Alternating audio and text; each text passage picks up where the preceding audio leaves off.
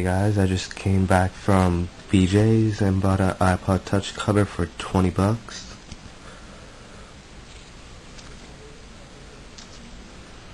Let me just put it on first.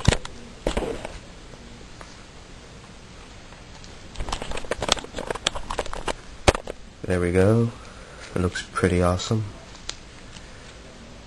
And I'm going to show you how to download advanced preferences and what it does. First, go into installer.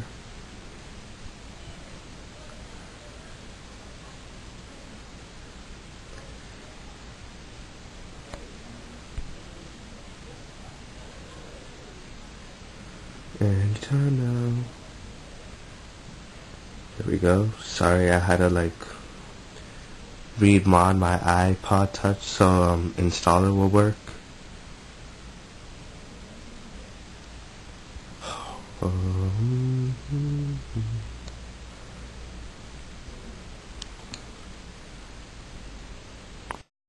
Okay, so first you go to all packages,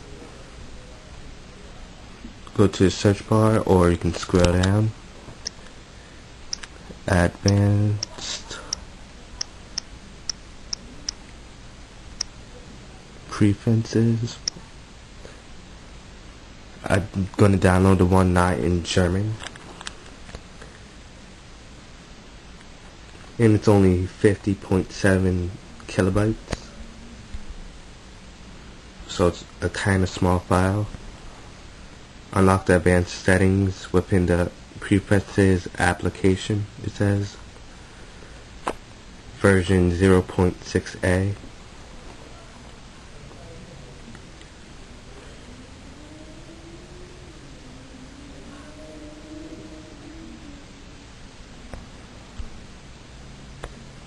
Once it's done, press the home button, let it respring. There's no new applications added, but once you go to settings, there's the Wi-Fi icon, the airplane mode icon, wallpaper, usage.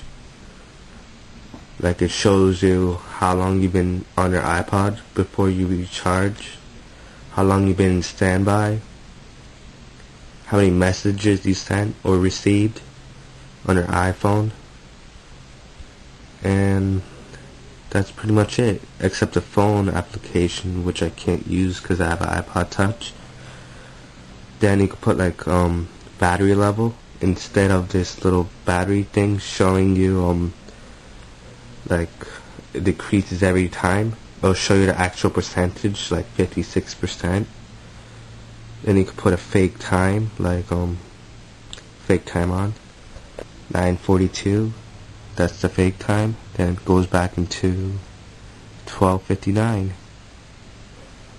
And you can change the home button to go to your Safari, Mail, MP3 player, iPod, iPhone favorites.